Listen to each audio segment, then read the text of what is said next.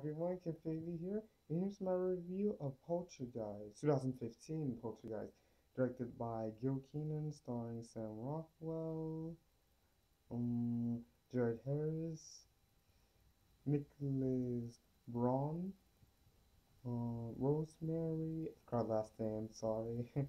This film is a remake of the original Poltergeist. It's about this family who moves to a new town, and they have three kids, teenage daughter and a young son and daughter, and their youngest daughter gets taken by a poltergeist, by this ghost, wants to communicate with them and wants to take a child because they're so innocent. They don't have they don't have so many things on their mind as much. It's a lot easier to communicate with a child than it is with an adult.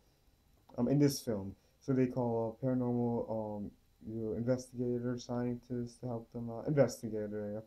And he helps them, and it's a great film because it really takes its time.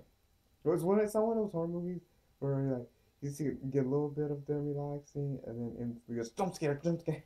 There's not that many jump scares in this movie. It's mostly this family dealing with this problem. I loved it. It was greatly paced, greatly acted. Everything about it was great. I really liked it. Yeah, it's PG-13, so if you're not a big horror movie fan, it's not too scary. There's some things that are super scary, but it's not too scary. If you get scared easily, then you might not want to watch it. But if you like just things that are a little bit scary, I think it'd be fine. It's not that scary. It's not too scary. Oh yeah, and I really liked it. It was great. Thank you so much for watching these videos for Last Infinity.